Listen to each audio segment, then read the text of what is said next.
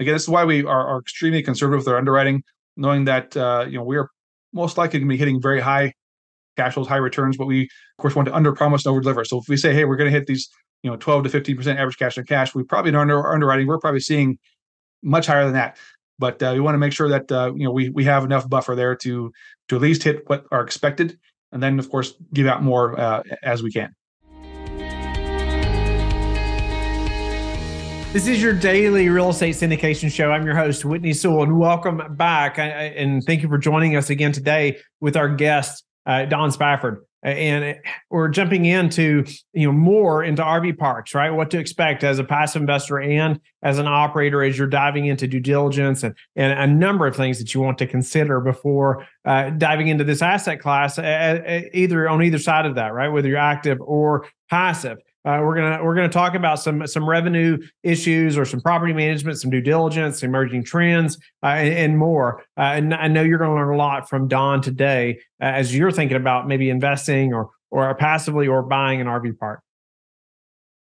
Everybody's seen the RVs going up and down the road, right? It's growing. It's a growing asset class. Campgrounds and RV parks, and what is that? I hope you listened to yesterday's show where Don dove into the locations and development versus buying pre-existing and marketing. We talked about a number of things that you need to know, whether you're an active investor or whether you're passive about RV parks and campgrounds. And so I want to dive into a few more, a number of things as well, so I can have a better understanding of the listeners as well about RV parks before I invest passively or want to buy one. And we're learning from an expert today. Don, welcome back to the show.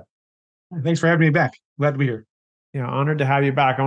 We're going to jump right back in and because we talked about a number of things yesterday. Again, I encourage listeners to go back and listen to yesterday's episode with Don. But I want to dive into when we're maybe some underwriting, some basic underwriting stuff on an RV park and some of the assumptions that are made. I was thinking about that compared to multifamily. What that looks like when you're underwriting at an RV park.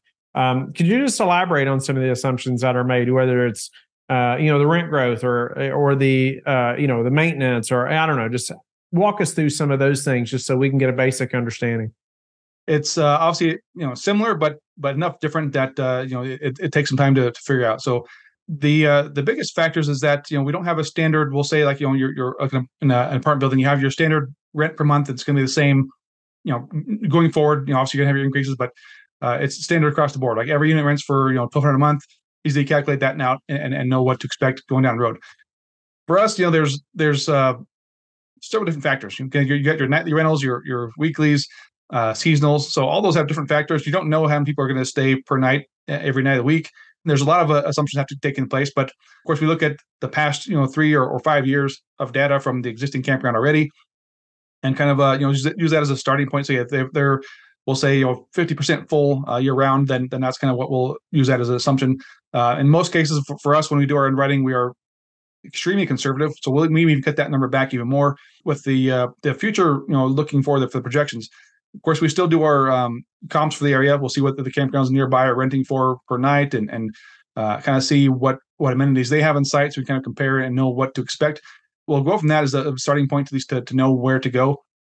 But with our projections for our underwriting, we are still very conservative on that. So I'll just give you one example. It's an example we used last year in our property closed on last year. Is that the existing campsites were renting at $30 a night.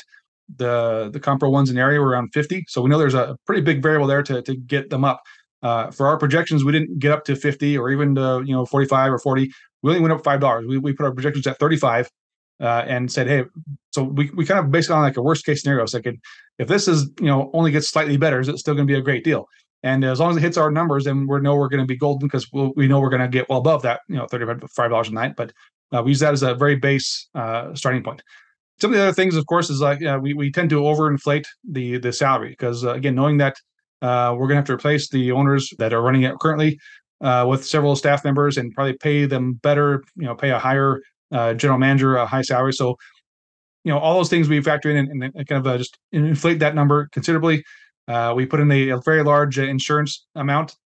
I know for most cases for multifamily things, people will try to find the lowest insurance you can get. For our case, we just want to make sure we have the best coverage we can get. All right, so we overinflate that amount usually, well above what it actually ends up being. But we got to take into account, we're not just looking about the building could burn down or whatever. We're looking at people could possibly drown or get injured or killed on site and could sue us, right? So we want to have all that kind of protection. Hurricane can come through or something and wipe out a property. We want to make sure we got that loss of rent in there to keep keep the investors paid. So all these different factors come in there, and then you've got everything else, all those ancillary incomes, the store sales, the boat rentals, all these other things that are going on. All those need to be accounted for. And again, for us to be conservative, we cut out about half of those, and don't even include a lot of those income streams, just to be again extremely conservative and more or less a worst case scenario. If these numbers still will work, then this is potentially a great property to pursue. If after doing all that and being very conservative, it still is like not great, then we're walking away. So yeah, there's a lot more involved with it, but you can do the simplified version just to get a quick analysis. But to do the deep analysis, it's usually quite intensive in most cases. Sure. Especially if you're buying a mom and pop property, they probably don't maintain very good records. And in some cases, unfortunately, they may not be fully honest with what the income actually is. They'll say, oh yeah, we get $1 million in sales per year, but yet their financial statements are maybe half that because they don't report everything. So you got to kind of know where to look and how to dig and how to figure things out. But then of course there's all the things that are on site. You got to do on-site visits and be aware of things that you think are going to be included, that the day of closing they may drive away with some things that are on site that you weren't expecting to lose, like a tractor or something that is there. So you got to make sure that everything is written down exactly what's going to be included with the sale, and make sure it's there when you close. So that's just kind of basic level of what that involves.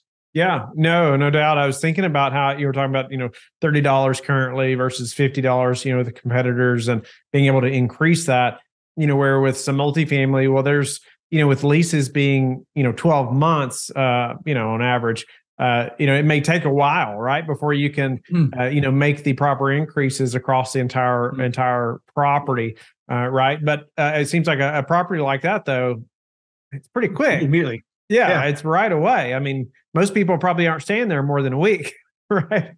Yeah, and we don't need to turn over units, right? We replace all the flooring and appliances, everything to get those numbers. We can just, the same day we can increase the prices and have it ready to go. And of course, we want to add more amenities on there to, of course, make it a nicer property anyway, make people want to come and pay the higher price, right? But yeah, there's no, in most cases, no need to wait to increase those prices for nightly rentals. Yeah. Now, speak to some of the due diligence issues that we would need to know about, or just, when evaluating an RV park. That's going to be very different than a large multifamily deal, right? Yeah, exactly. Yeah.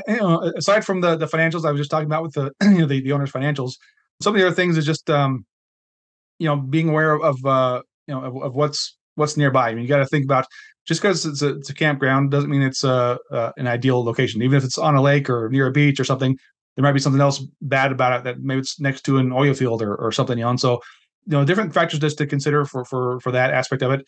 But for us, again, it also has to do with what's the potential, right? We don't want to just get a turnkey property. Sure, that could be well and it could run fine and get great cash flow, but we want to make improvements. We're still looking for value add. We want to have opportunities where we can make it better. Either includes expansion in most cases, or adding on other amenities. At minimum, if it doesn't have a pool, bringing a pool or something there to make it more attractive.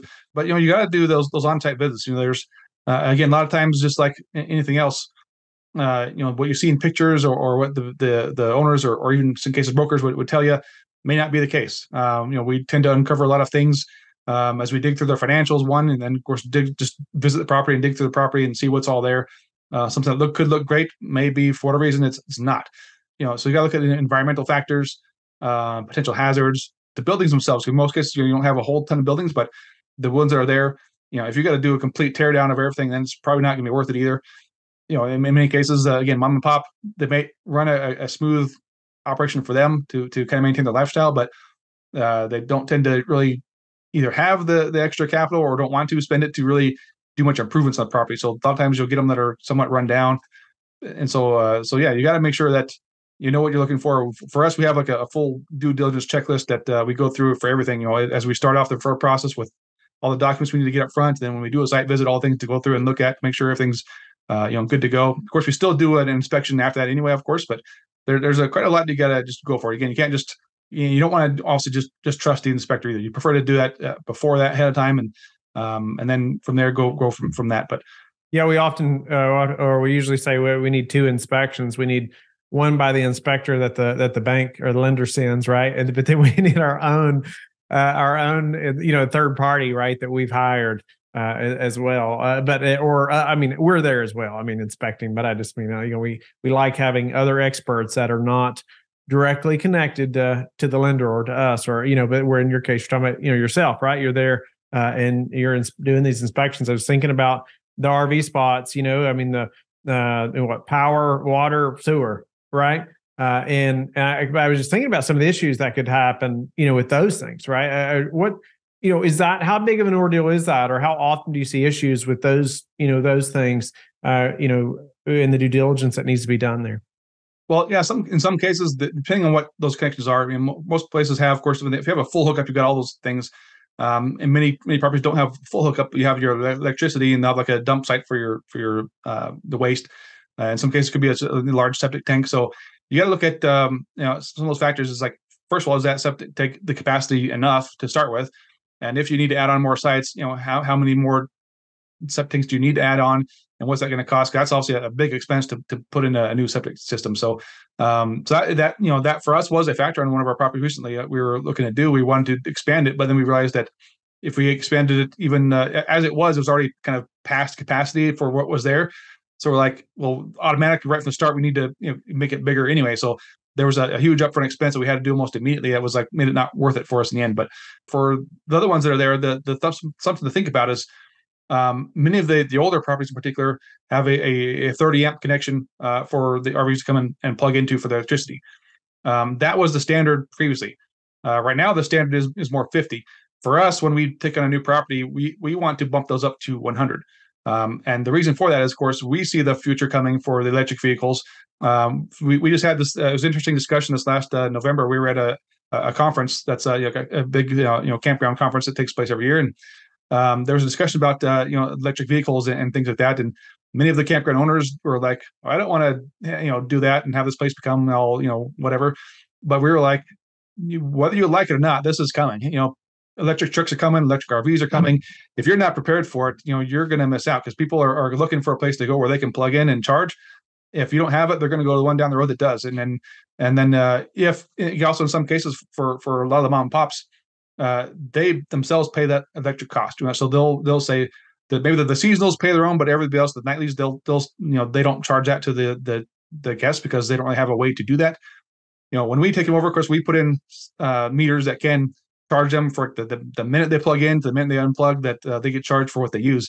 And that may not seem like much for a standard camper now, but one night of an electric vehicle plugging in and charging, they're going to suck up more electricity than the whole month of a standard user, right? So you got to make sure that gets charged back to them.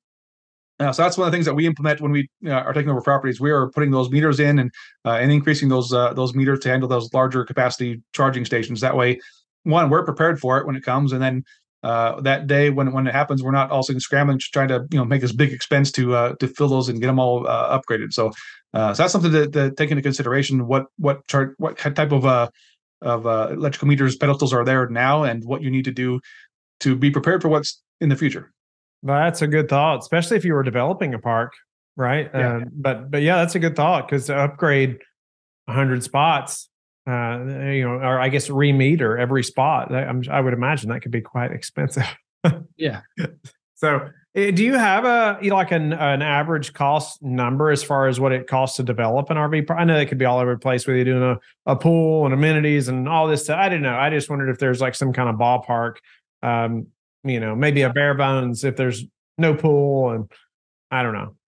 Of course, the prices have been going up, with everything else, the materials and labor, everything goes up, and there's going to be some variance depending on location exactly, and of course how nice of a property you want to make it. But typically, now we're looking at least for estimating, we're going to say it's going to cost you around probably $40,000 per site to build out something new per RV pad. That's kind of just a standard number to build it out and know what to expect if you're putting in 100 sites or 1,000 sites or whatever. To include all, it's not just the pad itself. You got all the infrastructure, the roads and everything goes in between, and all those amenities and whatnot. So that's kind of about a standard figure, more or less. Yeah. What about any emerging trends or opportunities that you see in this asset class that I don't know, we should be aware of?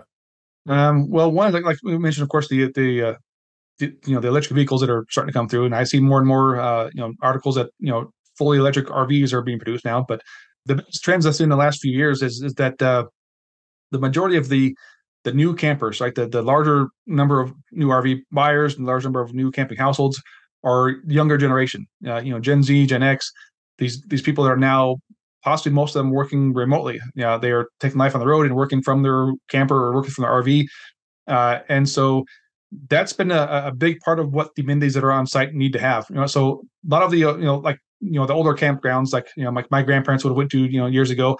They were kind of more like you were talking about before. People don't want to get away from it all. Just be out in the middle of nowhere and have nothing going on. Unfortunately, that's not the case these days. Most people that are traveling, they're young couples or young families have kids.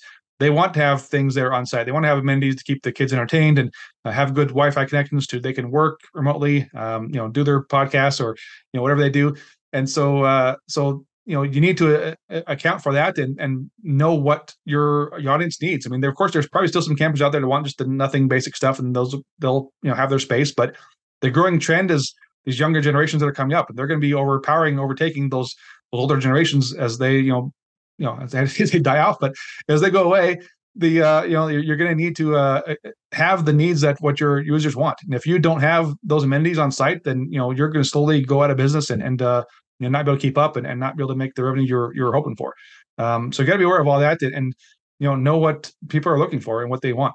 What about preparing for a downturn? When looking at an RV park or things you do ahead of time to, I don't know, like we talk about reserve budgets or things like that to know that hey, something happens and then something else happens that was unexpected. Right. When it happens, we're prepared. Yeah. Well, sure. So, I mean, what's great about this space for us and the properties we target, we buy pretty much everything off market, direct to we go direct to the campground owners when we call or do our cold calling. And so buying off market like that, we tend to buy it at great prices. We're usually around like a 10 cap is what we're buying at. And so it gives us a large amount of buffer there for the cash flows. And of course, with those higher cash flows we get, yes, we do set aside reserves to hold for our investors, make sure they get paid even during those slower seasons of winter months and whatnot. So there's definitely enough reserves for those kind of things. But kind of more to your question, I guess, for we'll say like a worst case scenario, right? If it just say for whatever reason people stop camping, which is of course not likely to happen, but let's just say World War III or something where people are just afraid and stay in their homes, not going anywhere, do nothing. These properties can easily be converted into like a full-on RV park or a tiny home community where you can just drop in a bunch of cabins or tiny homes and turn it into a long-term stay community pretty easy. All those connections are right there. You just put them in and plug them in and you're ready to go. So that's kind of like a very easy plan B if we have to go that route to make it still so it's profitable and at least can maintain it, nothing else. But aside from that, yeah, we of course have reserves and several other plans in place for things that go on. But again, this is why we are extremely conservative with our underwriting, knowing that we are most likely going to be hitting very high cash flows, high returns. But we, of course, give our investors, we of course want to under promise and over deliver. So if we say, hey, we're going to hit these 12 to 15% average cash on cash, we probably in our underwriting we're probably seeing much higher than that. But we want to make sure that we have enough buffer there to at least hit what are expected, and then of course give out more as we can. What's your best source for meeting new investors right now? For me personally, it's been actively posting and commenting on LinkedIn. That's where most of my personal investors are coming from, and of course going on podcasts like yours to just get the word out there, get the audience out there, and let people be aware of what's going on and what's available. And I go to a lot of meetups. Over virtual meetups that I get to talk to people and just let people know what else is out there. That's for me has been the biggest factor is just that networking component and being active and just constantly educating people of this space and what they can expect. So people that are looking and see it will like, wow, I want to learn more, and then they come and get more educated. Then from there they can make that decision if it works for their needs. What's the biggest challenge y'all are facing in your business right now? Probably at least for the syndication aspect of it for investors, there's a lot of fear out there right now. Obviously, as most of us are aware of what's happening with many of these multifamily properties have been foreclosed on, or or not delivering the expected returns because the interest rates are higher and they can't refinance as they planned. All these different things are going on. So that is affecting obviously that space a lot, and therefore makes people kind of hesitant to invest in anything at the moment, which unfortunately affects us and other good syndicators and sponsors out there too. So right now we're trying to help investors kind of get past those fears and understand that again, this is not that space. We do things very differently. And there's, as of right now, no need to be concerned of those same types of issues that they're facing because we are not in that same boat. We're totally different space, totally different financing, going on, and so that's kind of the biggest thing right now, just kind of overcoming those challenges of people fearful because of everything else that's happening. Yeah, yeah, for sure. Is there any tips or ways that you are combating that, or communicating, or with your investors, or what are your thoughts? Yeah. So of course, we send out emails to our investor base, letting them know that like those bank closures, no need to worry about that for us and the banks we use, and then everything else that's going on, we address those in our webinars. We tend to do usually about monthly webinars, just in general. We hold quarterly Q&A webinars with our investors, just to kind of go over any questions they may have about anything, and so we try to address those up front and let people know, of course. And we send out our monthly newsletters for each of our properties as well, let people know how they're going, good and bad. If something unexpected comes up, hey, well, we had this unexpected problem happen, but your distributions are still going to be fine, so no concerns, that kind of stuff. So we keep on updated on what's going on, and then personally, what I've been trying to focus on that there's the standard retail investors, people like you and me that are out there that maybe are fearful to invest. We know that there's those larger institutional businesses or groups that are out there that aren't afraid. They know they still need to put their money to work. So I've been trying to more reach out to those groups and find those family offices, private equity, other larger high net worth investors that have money to invest and want to invest it, because they still understand that you got to have your money working or you're going to lose value from the for anything else going on. So I'm trying to kind of target more of those. Of course, I still talk to the standard retail investors as well. I'm not going to say, nope, I don't have time for you. I talk to everybody, but I'm trying to do more specific outreach to those larger institutions to bring their capital to our deals, and I've been able to secure a few of those as well. So that's kind of what has been my focus to get around that issue, at least for now, and which also could help set us up for the future as we continue to grow too. Yeah. What are some habits that you are disciplined about that have helped, or produced the highest return for you? I'd say probably still just the networking component. That's for me. It's definitely is a time consumption. I gotta be present and go to these networking events. I don't go to as many as I used to, but before I really got involved in this space in particular, I was going to networking events like literally every day of the week, just about, and sometimes multiple times, like 2 or 3 in a single day. And so the biggest thing for me was that, just to get out there and get to meet people, have them get to know me. Prior to when I had anything, I was building up that network of people that would know, like, and trust me. So when I did have deals come up, then I could go back to them. Hey, by the way, now I'm doing this. You might be interested because we've talked about. I know what you're looking for. This would meet your needs, and so that for me has been the biggest changing factor that has been the most benefit to me in my life, which was again kind of a difficult thing to do because I was very much an introvert. So the very first networking event I went to, I like literally backed out. I logged in, saw people there. I'm like, nope, I left. So but as I got past those fears and kind of pushed out of that shell, and started opening up more, that's been a huge help to me and my business, and what helped lead me to where I am today. How do you like to give back? Many ways. I mean, it's people that know me. I'm always willing to help. Wherever I can in any way. So I help give advice to new investors looking just to what to do, whether it be a house hack or review some other duplex or something. I freely give my time. I don't ask for pay for my time to talk with me. I don't feel you're wasting my time. But I do a lot of that just to help, and of course I do educate through my posts and things. But my wife and I, we love helping our community, trying to do things where we can volunteer our time and our money. My wife is from South America, so we like to try to do more to help her community as well. Her family and friends and people there. Again, myself having lived in Argentina too, it's one of our goals as we are able to do more. we like to give more. For me, giving is a big component of everything. You can't be happy with success if you're not giving back. That's for me is a major factor, is make sure you give more than you receive, honestly, because that's what brings the most satisfaction. Just accumulating money and things doesn't really make you happy. Being able to help others is what does it.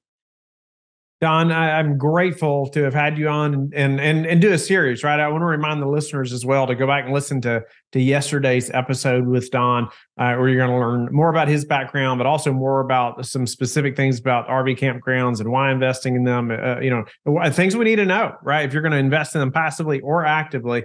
And then, diving into some of the assumptions and different things that you want to know is also whether you're passive or active when you're underwriting a deal, or maybe talking to an operator considering to invest. That I feel better about, or I feel like I've learned a lot over this time with you, Don, and so I'm grateful, and I know the listeners are as well. But how can they get in touch with you and learn more about you? No, thanks. As I mentioned, of course, I'm active on social media. LinkedIn is kind of my preferred spot. I'm also on Facebook. Actually, of course, on BiggerPockets too, but you can find me on those sites, or you can also go to our website, beyondercamp.com. Go to the holdings tab and the About Us tab for that to find me and to set up a time to call, or just feel free to email me at don@beyondercamp.com. Thank you for being with us again today. I hope that you have learned a lot from the show. Don't forget to like and subscribe. I hope you're telling your friends about the Real Estate Syndication Show and how they can also build wealth in real estate. You can also go to lifebridgecapital.com and start investing today.